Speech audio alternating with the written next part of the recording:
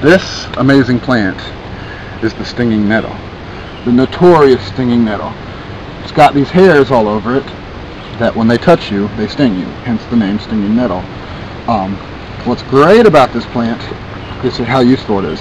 For cordage, let me show you a way to pull up the stinging nettle without getting stung.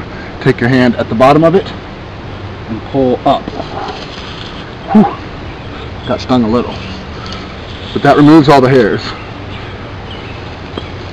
This is what I made the snare trap out of. Come up here to me. This is what I made the snare trap out of yesterday. The stinging nettle. It's a great food source.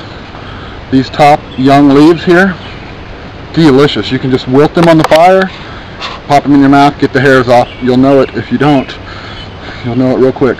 Or you can boil them in water. Of course, boiling in water removes the sting, but I like them just barely wilted. I get these little weird flowers on there.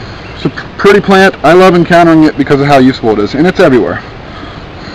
This bark is so strong. It's what we make our cordage out of, or make our snares out of. Useful plant of the day, stinging nettle.